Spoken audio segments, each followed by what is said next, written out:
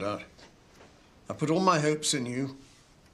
I really believed you'd become the sort of son that I could be proud of. Oh, spare me the lectures and give me the money. That's all that matters to you, isn't it? Yeah, always has been. Do you really think I'd have come back to this crummy village if there wasn't something in it for me?